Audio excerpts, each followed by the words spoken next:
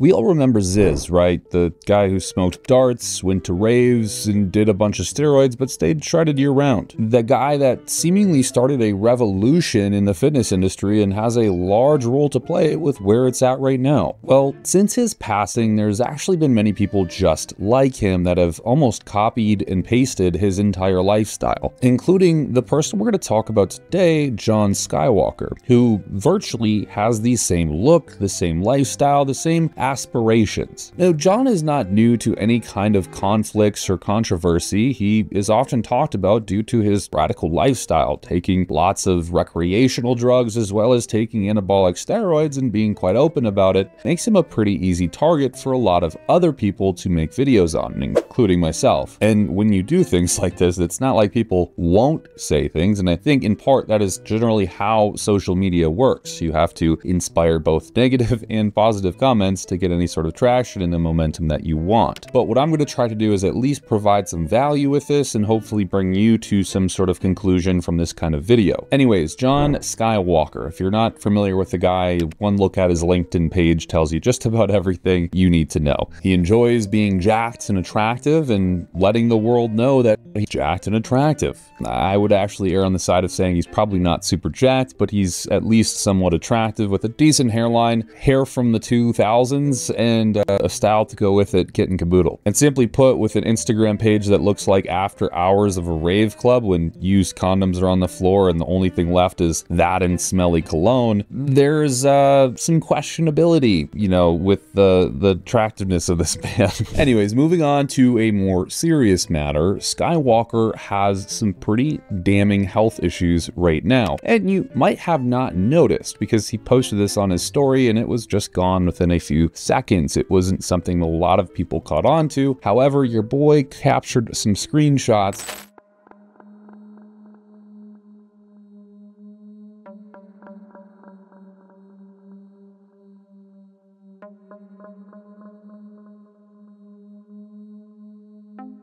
And I think it is so important to address things like this and not just kind of gloss over it as Jon did, but go into depth about what is causing these issues and how one could go along a certain path to get these issues fixed. Now, you can see this man is experiencing some serious bilateral edema in his limbs, and not only that, he is presenting with this sort of very odd skin rash. Of course, I'm not a doctor myself, and looking at these things, I can't definitively say what is wrong or is not wrong with Jon. However, working with lots of clients and being in this industry of fitness, health, and specifically extreme bodybuilding, you do get to see a lot of different things, and suddenly you become some male-formed healthcare practitioner in a weird kind of way. So I'm like a doctor. And that's not to say I give any specific advice, it's just to say that I have to do research on topics that are so broad, it's kind of perplexing. But what he's experiencing would clearly lead me to believe that there's something multifactorial going on, whether that's kidney dysfunction, immune dysfunction, and possibly some issues with the heart and specifically the circulation of his body. Again, I can't be super sure here. He mentions he's going to get blood work on Wednesday, which is as of today, the day I'm recording this. He has yet to say anything about that blood work, and I'm sure it's going to take a couple days to get the results. But what I would say is there's clearly an issue here with mixing anabolics, especially very potently hepatotoxic anabolics like trenbolone, and recreational drugs and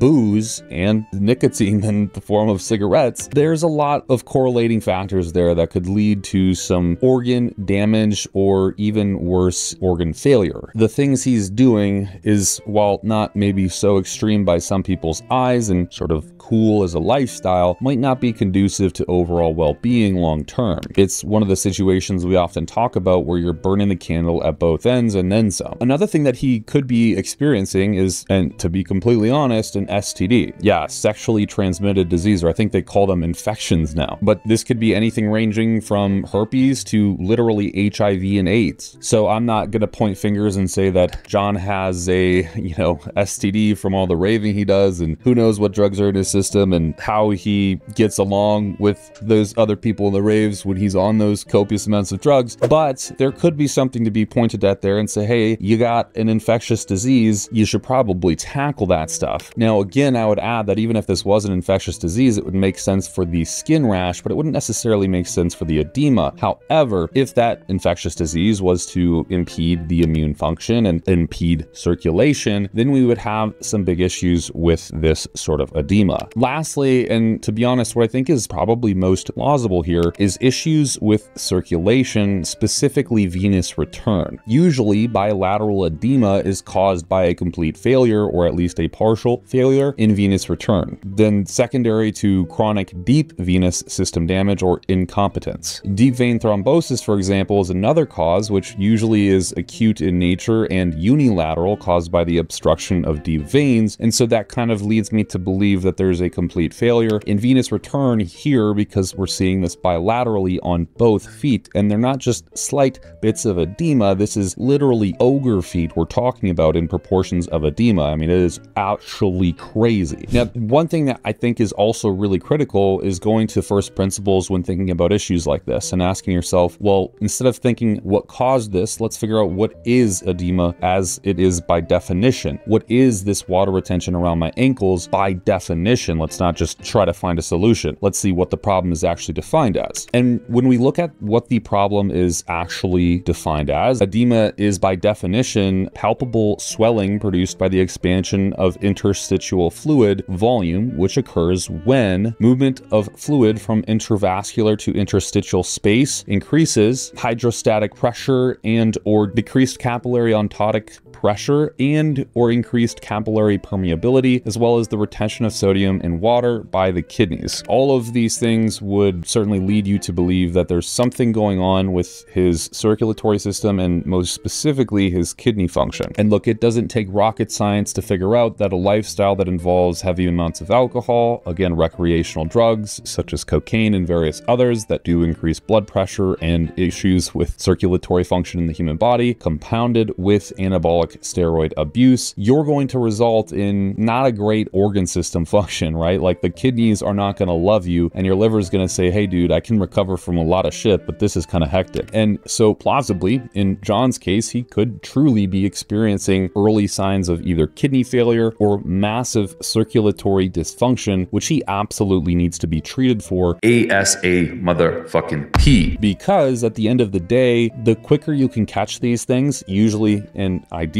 before they even cause situations such as this, the better off you're going to be in terms of your chances to not have to live on things like dialysis for the rest of your life, and more importantly, to save your life. The modern medical system really preaches the practice of wait until things are too bad to be fixed to come in and get fixed. For example, diabetes. Pre-diabetics don't really get any treatment until they're already too far gone and in the diabetic realm. Even if you see a trend of someone increasing their blood glucose and hemoglobin A1C over the past 3 years quite exponentially, a doctor won't do anything until it's within a certain reference range that he can say, all right, this is probably bad enough to treat now. And by that point, it's already too bad and the roller coaster's reached the peak and is coming down. There's nothing he can do about it. And the same kind of applies with Jon here. There literally had to have been pre-existing warning signs that were completely ignored. And then this got to such a point in which we're experiencing elephant feet syndrome. And it's not good. It's not good at all. And this is what ends lives in bodybuilding, fitness, and anyone that uses steroids, but also that lives a lifestyle of complete indulgence and something that we could call abuse, right? With drugs, multiple different pathways of drugs, not just anabolics, but you're talking all sorts of shit. So if you are on the path of trying to look like ZYZZ or Jon himself, I do recommend taking care of your health. Damn, that rhymed. That was so good. But seriously, if you do this, you need to actually be aware that, hey, if I drink, I am now at a situation where I'm causing another essentially comorbidity with my anabolic use. Now I'm going to be smoking, I'm causing a comorbidity with my anabolic use. And these things don't just differentiate, they stack, and they stack a lot. And you can stack in negative favor really, really fast. And you need to be careful. If you decide to use one drug, it's probably a good idea not to use multiple drugs. But I'll catch you in the next video. If you liked this one, I do coach people as well as my team coaches people. And if you're interested in any kind of fitness coaching or specifically bodybuilding coaching, we would love to help you out. We have pretty much all of the resources that you would need to be successful in terms of coaching. There's a couple links down below. If you're interested, find us down there. As well, we have a Discord group. It is paid and exclusive exclusive. However, we offer a lot in it, and I might add that it does support this channel tremendously if you do join. And lastly, if you are here watching this video right now and you don't want to take out your wallet and you just want free videos like this, hit the subscribe button. It helps me a ton and keeps me able to make these videos because I get positive feedback and YouTube puts my videos into the algorithm, which is super good stuff. But I'll see you in the next video.